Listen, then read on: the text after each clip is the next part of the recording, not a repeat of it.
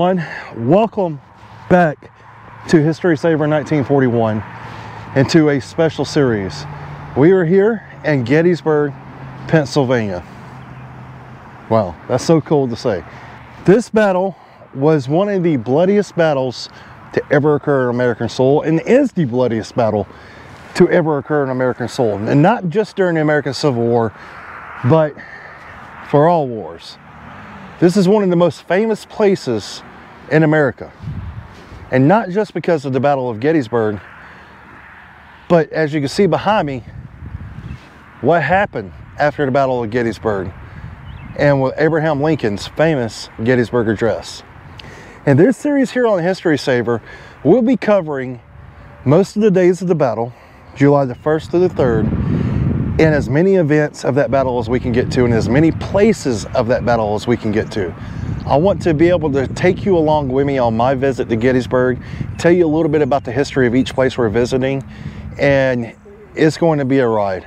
So join me and let's explore the history of Gettysburg, hallowed ground.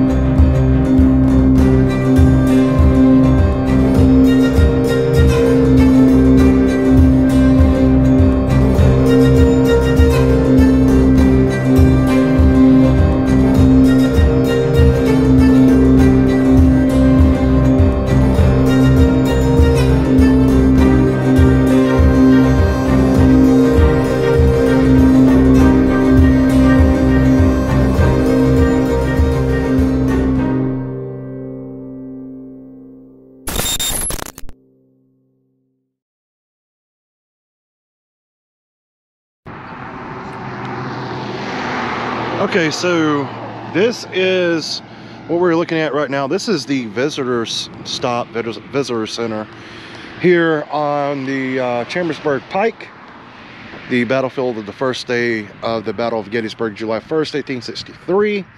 And if you can see in the distance right across the field is the Lutheran Cemetery, if you can make it out. It is very tiny, just to the left of the barn face here, above the tree line. And there's the devil himself on horseback. And we are here in Gettysburg, Pennsylvania. And wow, July 1st, 1863, this is the battlefield at sunrise, or right after sunrise. So yeah, let's continue on. All right, so we are in Gettysburg, Pennsylvania, and I'm right on the Chambersburg Pike.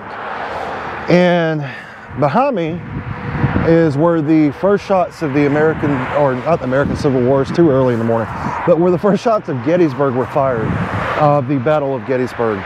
On July the 1st, 1863, men of the East Division of the Confederate Army were coming down behind me through Chambersburg Pike from the area of Cashtown Inn.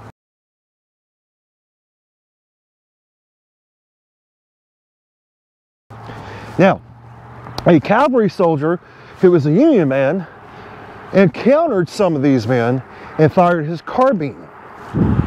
And he claimed to fame to be the actual first shots of the Battle of Gettysburg. Behind me, you see a very neat house where this happened. And right here, you see where Captain Jones fired the first shots of the Battle of Gettysburg, right here. So it reads, first shot, Gettysburg, July 1st, 1863 at 7:30 a.m. is when he fired this shot. And then right here on the opposite side, fired by Captain Jones, while Sergeant Schaefer's Carbine Company E, 8th Illinois Cavalry. So, and then you've got erected 1886, and then by Captain Jones, Lieutenant Riddler, and Sergeant Schaefer. But as we are here in Gettysburg, Pennsylvania, this is where the actual first shots of the American, or the Battle of Gettysburg, were fired. I need to get more coffee in me this morning. But this is where the actual first shots of the Battle of Gettysburg was fired. And this is something I've been wanting to see since I was a small kid. And it's pretty cool to be right here standing with this little monument commemorating the first shots of the Battle of Gettysburg. And then you've got the original home that was here in this location behind me, which I'm not going to get into all the history of that because we will take up entirely too much time, and we have a lot to cover in this video. So let's now head back to the main battlefield of July the 1st, 1863. July 1st, 1863 became one of the most pivotal days in American military history as Confederate troops of Heath's division moved into a small town named Gettysburg, Pennsylvania. Now in Gettysburg, 10 roads met, or they do actually still meet, in the town square. Why is that important? Well, the armies were just kind of bound by fate to meet there. And the whole thing busted loose on the morning of July the 1st, 1863. Around 7:30 a.m., the first shots of the Battle of Gettysburg were actually fired probably about 2 to 3 miles behind me at a little place down a ridge from Harris Tavern.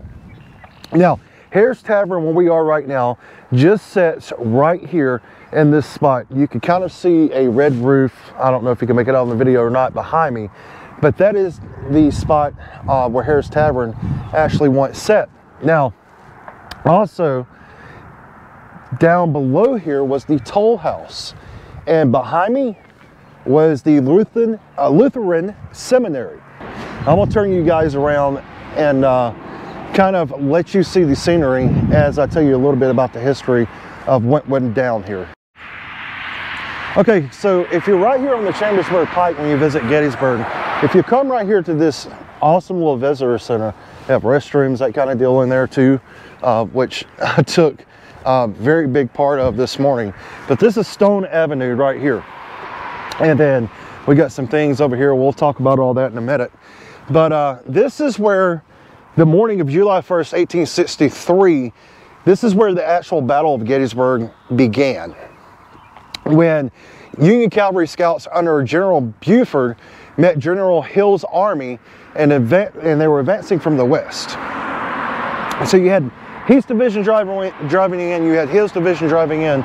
They were advancing from the west, and they had an arrival of General Edwell's army that afternoon, and they eventually would drive the Union troops south of the town. But right here is where everything busted loose and took place on the morning of July the 1st, 1863.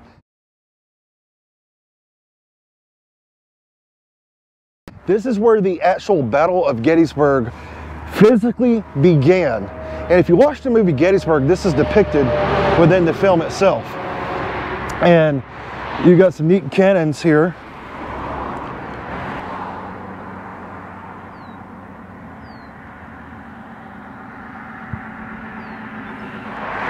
So in this spot was Battery A, 2nd U.S. Artillery. They were armed with 6 3-inch rifles, such as these cannons that you see to my left and right. And they were commanded by Lieutenant John H. Califf. And they arrived here on June the 30th, and they arrived that evening from Emmitsburg, and they took position. Now, July the 1st advanced with cavalry.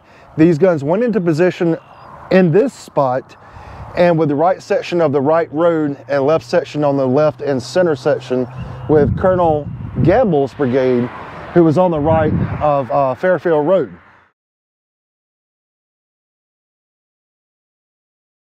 The first Union gun of the battle was fired from the right section, and the positions held a severe was held up under a severe fire until the First Corps arrived about 10 a.m.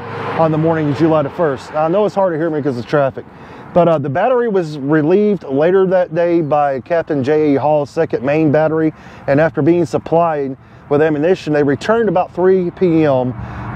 But under a front and enfilading fire, it was retired to a line right in front of Cemetery Ridge. So if you look here, this is the view of that these guns had on July the 1st. Now, actually, not a whole lot has changed here in Gettysburg. So, pretty cool to see the positions of these artillery guns. Let's head across the road. So, like I said, Union General John Buford and his 2 brigades of cavalry arrived in Gettysburg just before noon on June the 30th, 1863. Let's head across the road right now while we have a chance. You see this traffic coming across. All right, we're across the road safely.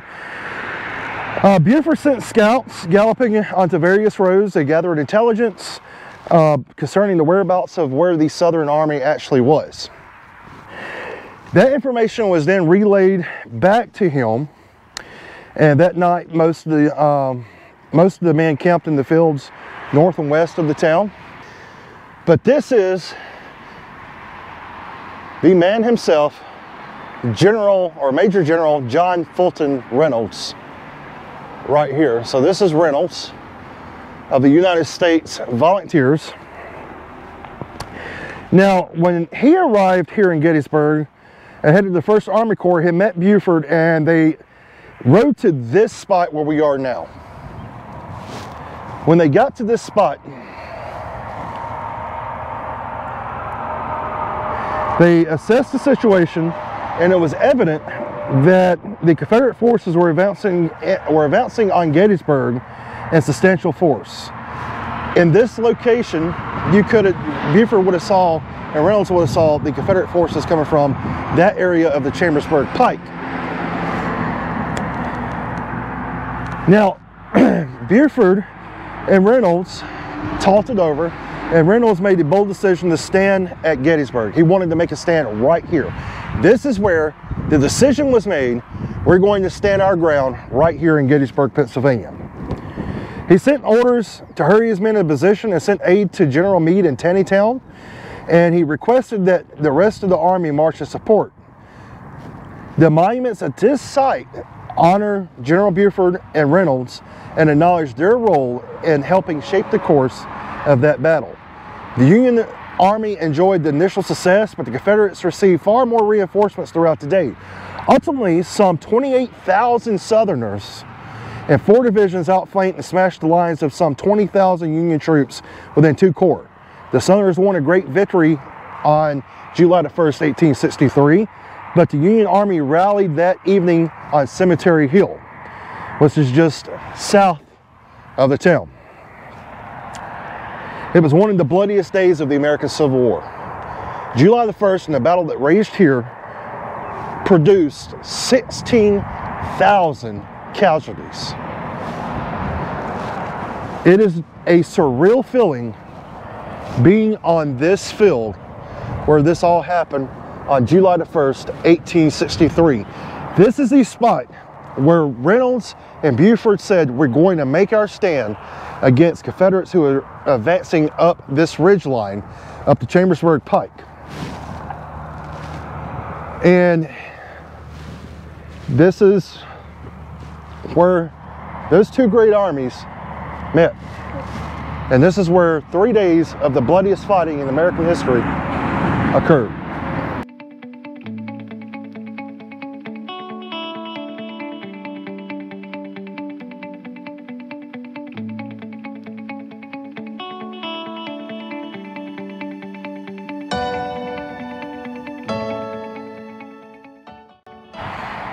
Okay, so in front of me you see the man himself. This is John Buford, and it was from this crest which the 1st artillery gun was fired. That gun is right here.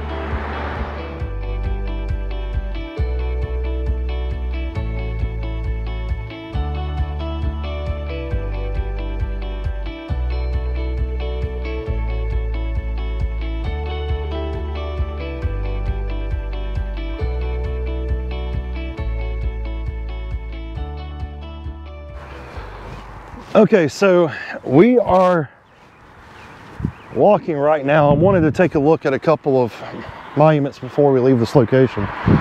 This is the 2nd Main Battery, I believe, July 1st. This is their left flank and 2nd Main Battery, Hall's Division, 1st Brigade, 2nd Division, 1st Corps, July 1st, 1863.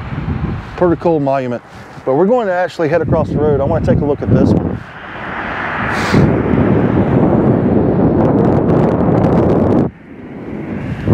Oh, and it is chilly out here this morning, guys. Okay, so now we're making our way across the road, finally, back on the side we need to be on. And I want to take a look at this monument right here, which is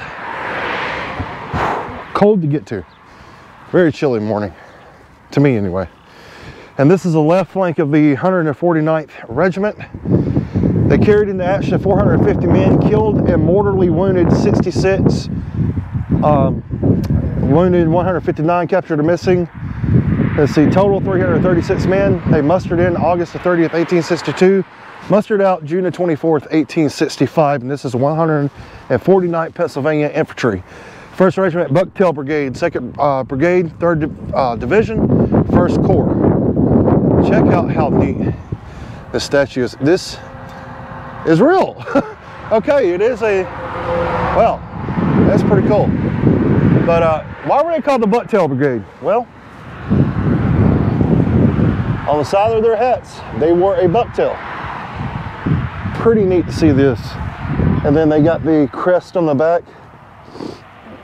And these guys were moved here on July the 2nd in support of the left, and they remained on picket all night in the morning of the 3rd. So the Bucktail Brigade was moved here on the 2nd, and this is where they remained. But on July the 1st, this regiment held its position from 11:30 a.m. until the Corps retired, and it resisted several assaults of the enemy, making 2 successful charges to a railroad cut, and they charged from the front and rear under fire. So these guys saw a lot of action on July the 1st and July the 2nd. Pretty cool. So in front of me, you guys are probably wondering what this weird white building in the middle of the field is. This is actually the Edward McPherson Farm, hence the name McPherson Ridge. And it was occupied by the Slintz family prior to the battle, and the farm saw heavy fighting and was actually used as a hospital as well. The original house and outbuildings were burned in the 1890s, but the barn that you see now was restored and sold to the park. And we'll put up a picture of after the fighting. I think it was this was taken after the fighting, from somewhere around this same angle, almost, I think. But this is a pretty cool place to see up close and personal. Is a McPherson barn. So this was used as a hospital, and it saw a lot of fighting in this location. I mean, look, it's in the middle of everything. Pretty cool.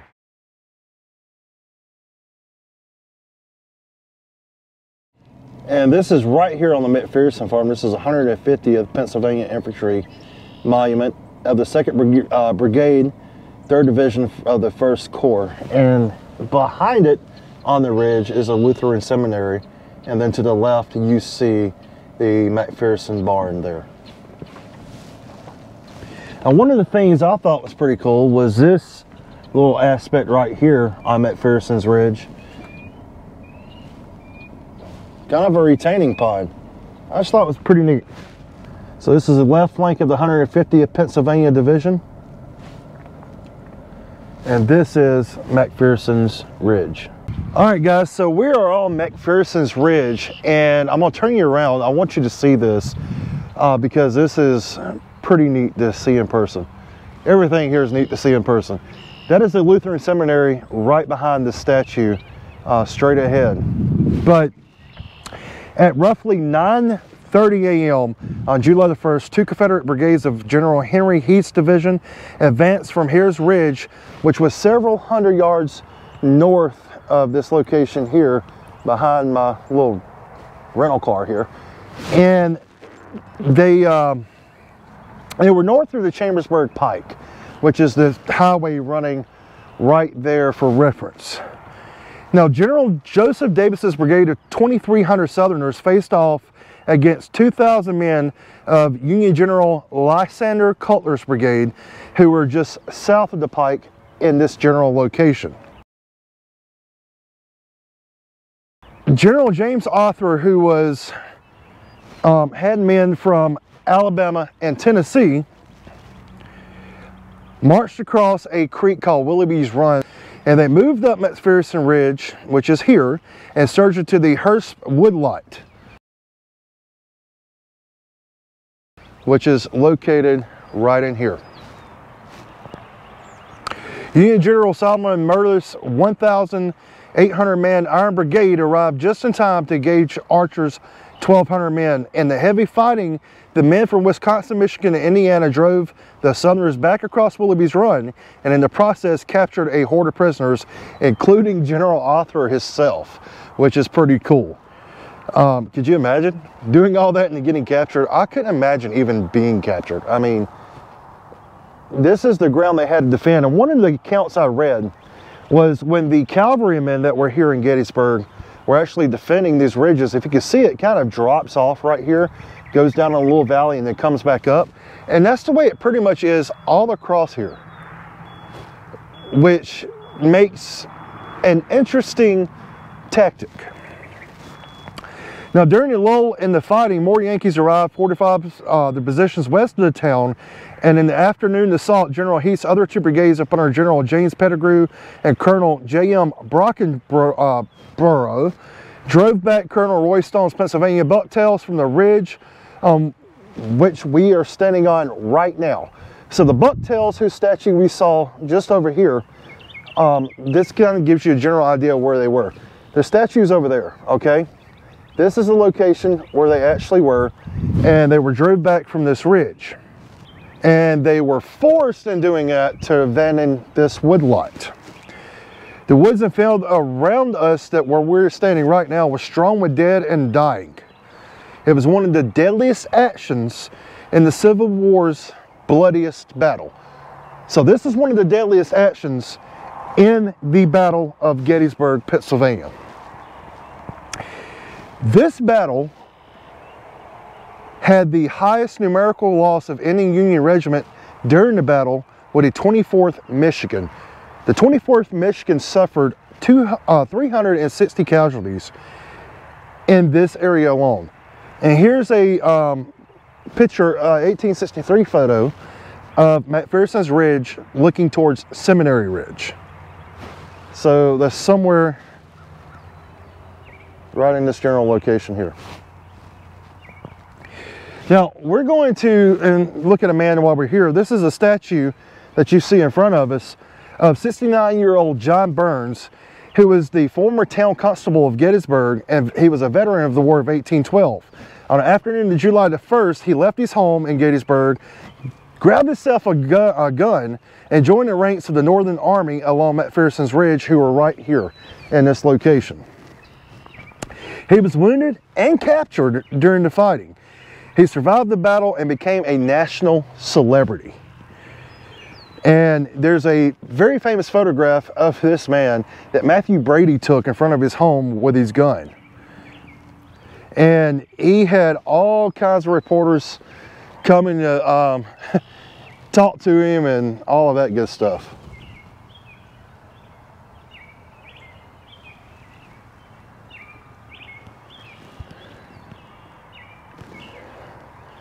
So that's old Mr. Burns. Very cool. So this is McPherson Ridge, and I'm just going to take you guys through the Hurst Woods as I'm driving through here. Very cool to see this in person. This is awesome.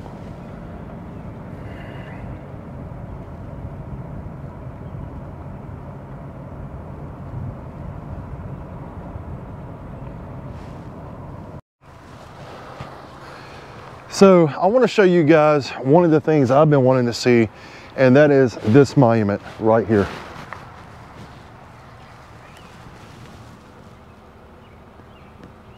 This is the monument to the Iron Brigade, which consisted of the 7th Wisconsin, 6th Wisconsin, 2nd Wisconsin, 19th Indiana, and 24th Michigan. And this is a list of all the engagements. I'm not going to read them off. You can pause the video and do that. But this was their position of July the 2nd and 3rd, or rather they were on Cups Hill on July the 2nd and 3rd, but this was to their action on July the 1st. And sometimes it can get kind of confusing. Of course, I've never been here before, but I'm just trying to place the places. And that's one of the things that's hard to do. But they were here on July the 1st, but they also were on Cups Hill on the 2nd and 3rd. But you can just pause the video if you want and read some of that. And we're going to continue on because we got a lot more to see and a lot to cover and no time to do it.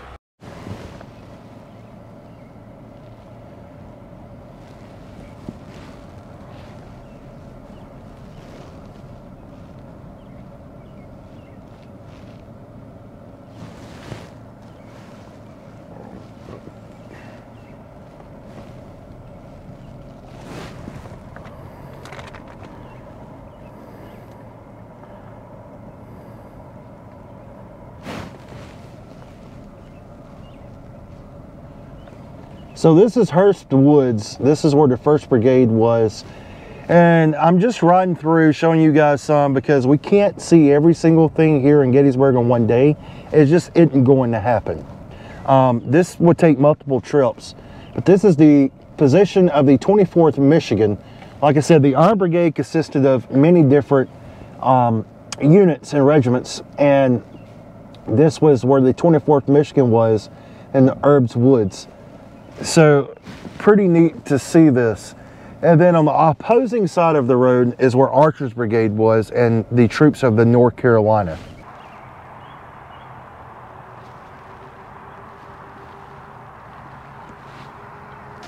All right, so where we're at right now is probably one of the spots I wanted to see most on the battlefield. If you look behind me, that is a Lutheran seminary. That was the lookout. But Major John Reynolds, or Major General John Reynolds, rather, was taking up position in this portion of the battlefield right here. Now, Archer's Brigade of Confederates, as they started moving towards the woods, the fighting was getting very intense in this spot. The men who were here started to pull back and retreat back towards the seminary. Now, Reynolds rode up to this spot right here and said, "For God's sakes, men, forward. For God's sakes, man, go forward. Push these men out of these woods. We've got to take these woods." As he turned to look back towards the seminary, he was shot. He was shot in the neck and he was dead before he hit the ground. Now, one of the soldiers a year after battle come back here and marked the tree in R, marking the spot where Reynolds actually died. But this is where Major John Reynolds actually passed, and you can see the mound of dirt here with his monument here. And this is Reynolds Woods. These are the woods that Reynolds was trying to take. And holy bananas, is it weird just to be here. And as you can tell, it rained a very lot yesterday, so I'm not going too far in here because this ground is soaking. But these are Reynolds Woods. Some squirrels playing. Silent now, but deadly then.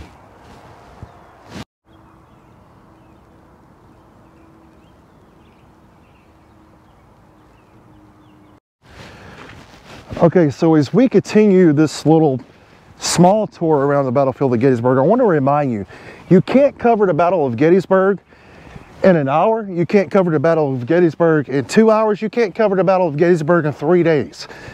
Gettysburg is a really in-depth battle. It takes time, it takes a lot of reading, and we may never know exactly what happened. But if you look behind me, this is very cool. This is the Lutheran Seminary. And if you've seen the movie Gettysburg, well, you've seen this. This is where those scenes were actually filmed, and that is pretty neat.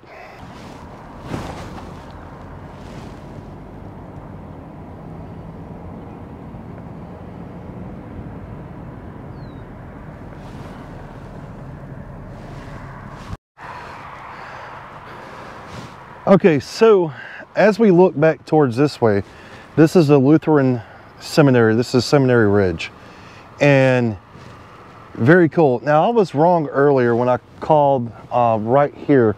We were just on the other side of the McPherson farm here. This is Reynolds Woods. Hurst Woods is a little ways down that way. So I want to correct that now. That was actually Reynolds Woods. Like I said, it's kind of easy to get kind of confused when you're actually here in person. But Abner Doubleday, the Major General Abner Doubleday, on July the 1st, 1863, when Reynolds was killed, he took command. Now you gotta think about it. He didn't know what Reynolds was going to do. He didn't know what his plans were. So he had to come up, establish his headquarters about 230 yards here, near the pike, and he had to take command of all the units and try to hold these woods. Well, they weren't able to do that, and they were forced into a retreat. But this is the Lutheran Seminary. And if you see the fence right here, a very, very famous photograph was taken in this general vicinity, and we'll pop that up right now.